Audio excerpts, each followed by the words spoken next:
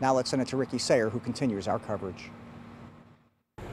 Here in Lost Creek, like so many places in eastern Kentucky, people woke up to the devastating scene of water in their homes, around their homes, and no way to get out. More than 20 people were rescued out of this small town here. Many of these homes are low-lying, and the water just rose up very quickly. And here at around 2 in the afternoon, the water is still rising. It's actually the reason that the Lexington Fire Department is about to give us actually a ride across the water you see here. We had driven across here in an ATV. The water was very, very low, and it's come up a lot since then, and the fire department has been gracious enough to get us across here. It's the reality for so many here in eastern Kentucky.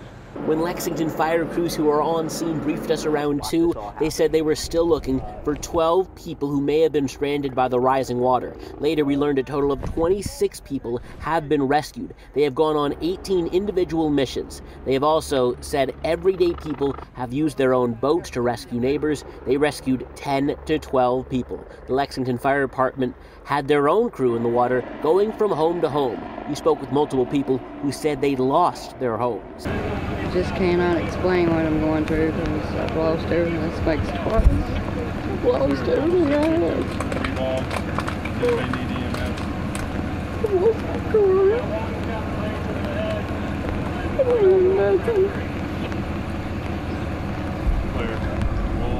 Couldn't get my car out because it was already too deep. My car's a lowrider. The Lexington Fire Department was originally called here because there's a Christian school across the river where we're told 14 people were trapped. Fire officials told us that everyone was able to get out of that school. A staff member there told us that God was with them. In Lost Creek, Ricky Sayer, LEX 18 News.